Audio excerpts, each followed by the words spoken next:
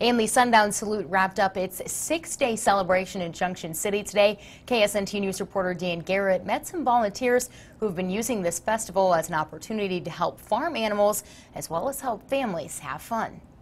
On the last day of Sundown Salute in Junction City, people got to celebrate Independence Day as well as make some furry friends.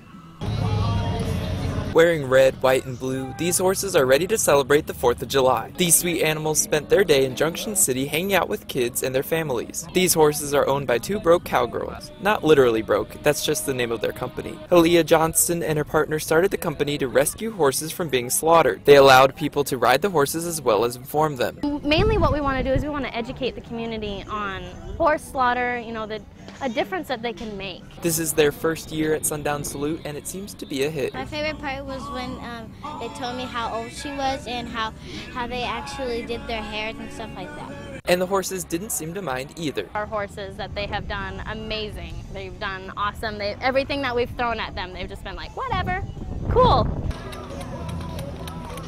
These horses got to celebrate their new independence on Independence Day. The two broke cowgirls hope they get to come again next year. In Junction City, Dan Garrett, KSNT News. I'll left the horses with the braids. That's my kind of horse.